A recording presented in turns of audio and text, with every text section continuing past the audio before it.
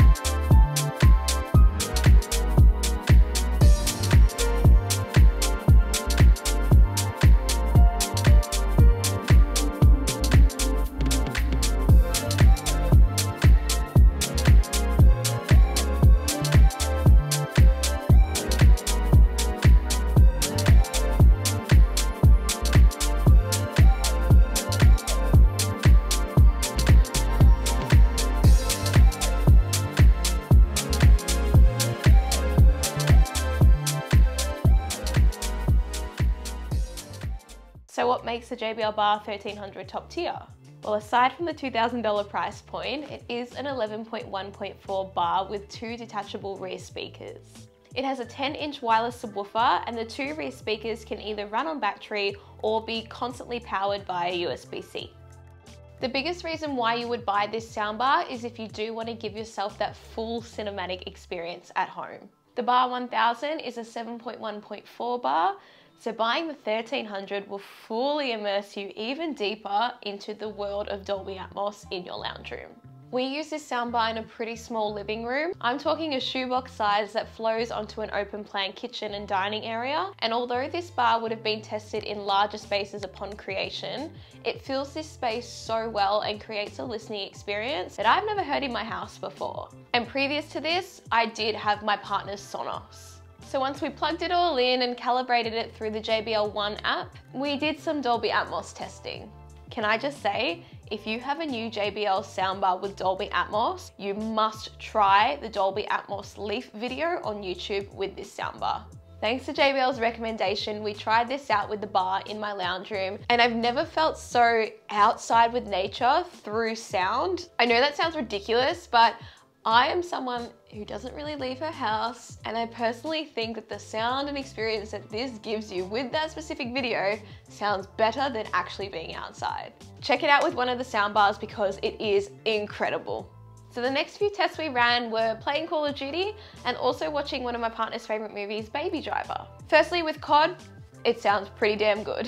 You all know I am a JBL Quantum user and I absolutely love using their headsets when I'm gaming, but this soundbar took it to another level where I didn't actually need to use a headset. That bar and the rear speakers just kicked in and created the most amazing gaming sound without a headset.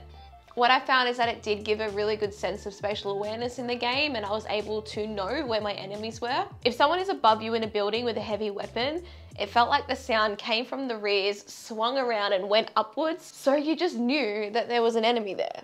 It's really hard to explain without being sat there and experiencing it for yourself, but because of the way sound is pushed forwards and upwards, it really does make you feel like you are in the middle of the battlefield. It also does such a good job of capturing bullets going past you or someone shooting at you.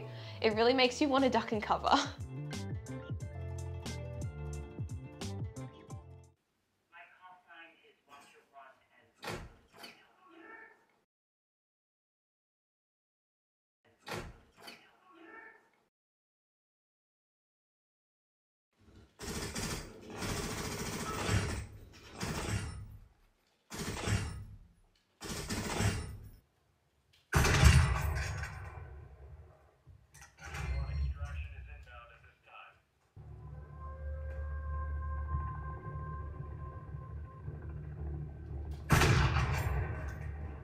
I was actually blown away with how good it sounded for gaming, having the volume up at a decent level. It really just put me in the game. And I know I say that a lot about the JBL Quantum headsets, But having a soundbar do this for you is just a whole nother level. So from the movie perspective, Baby Driver was incredible. It is a very impressive movie to watch with Dolby Atmos. You have to watch this movie to get a better understanding of how sound works, but basically the shift from Baby listening to music in his ears, his earphones rather, to then him taking them out and the music softening, but inserting more of that natural noise and chaos that's going around in this scene. Like, I was totally blown away. There's so much going on in this specific scene with getaway cars going and noises and bangs going off and the music playing from his earphones, all that chaos going on, the way that the soundbar and the Riz collate that audio and bring in the Dolby Atmos features of throwing it around the room and bouncing it off the walls and the ceiling.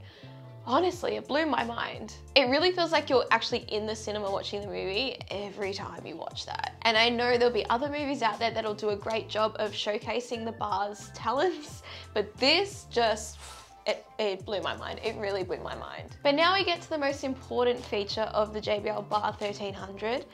To me, it is the convenience that all of this is in one box. You drop $2,000 on it, but you walk away with everything you need. There's no need to have to buy a bar, a sub, rear speakers, all that stuff separately. It's all packaged into one decently sized box, and it actually is the most simple setup with a fully functional and easy to use app.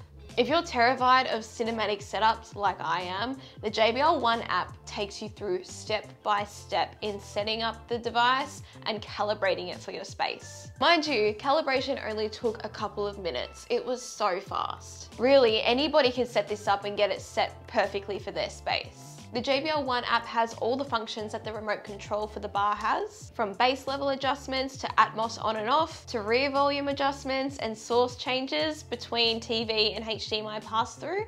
It has Spotify integration, there's a Chromecast built in, and it has Apple AirPlay. And in typical JBL format, not only do you get one Bluetooth speaker, which is in the soundbar, you get 3.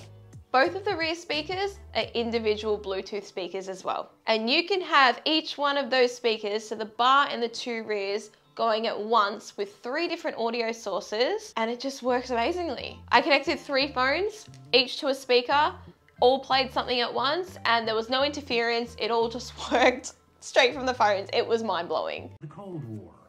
That was the year that Chinese communists, the Red Chinese, finally gained victory in their long-running civil war over the nationalists and took over all of mainland China.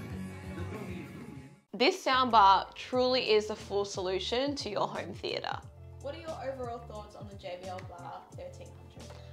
I love it. I love it. It's so comprehensive to have something that out of a box to do what it does with probably 15 minutes setup overall it's not nothing, I'll tell you that much. It's really, really impressive. So how was the setup process for you? I didn't want to cry, which is awesome. Audio, for those that know, can be nightmarish, particularly for something, again, as comprehensive as this. To be able to have plug in, be super idiot proof, and even with me making a mistake with a HDMI cable that I thought was plugged in, turns out it wasn't, the whole thing only took about 15 minutes, including calibration, so it was seamless. As someone who has studied audio, what would you say to the average customer who wants to buy this soundbar? For starters, do it for a bunch of reasons. An 11.1.4 channel in a box, super easy to set up, is phenomenal. For those that don't know how channels work, you've got your 11 channels, which are your kind of, in a nutshell, your horizontal channels, so your forward channels. The 0.1, obviously your big 10-inch sub, and your 0.4, which are your height channels. So to get that in a box with a setup time of maybe 20 minutes, including unboxing and calibration, is awesome. Probably another thing is as well is that with the 10-inch sub, rather than being a 12-inch sub, it's not overpowering. It is infinitely adjustable for, what, 2,000 Australian? That's a hell of a lot of technology for not that much money in the grand scheme of things. For something that will do everything that you'll be able to future-proof for a long time. Is there anything else you want to add? Yeah, I love these little dudes. They're so seamless, they're so cool, they're so powerful. I'm a huge audio nerd obviously, but particularly for spatial and surround, for something that actually gives you proper, I don't want to say spatial audio because that's a thing now, but proper surround, horizontal and vertical, to be used by somebody that's really, you can know a lot about audio or you can know nothing about audio, but as soon as you unplug these and put them behind you, you kind of go, oh, okay, I get it. That, and even just the remote. Normally not a huge remote guy, but something that's super simple, only has a few really easy to use buttons, the detail on the bar, and magnets. Any cool thing with magnets I'm all about. And the way these all magnet together, you've got the end caps on them. It's just super, it's really well thought out. You can tell that there was a lot of people that spent a lot of time thinking about how to optimize this and make it as good as it can be. And they've really freaking nailed it, so JBL. I love that the design is simple and it's seamless. They even match the remote control to the design of the bar. You can connect your rears via the inbuilt magnets and have one long soundbar, which also charges the rears while they're on there, or you can detach them and place the end caps on to neaten the end of the bar. The magnets make it so fast and simple to easily put them on and take them off. Convenient again, right? Overall, the JBL Bar 1300 is a winner in the soundbar world. Why would you purchase all these pieces separately when in one decently sized box you have an audio experience like no other? Thank you so much JBL for sending this over. It has been the most amazing addition to my home. Hit that subscribe button and I'll catch you in my next video.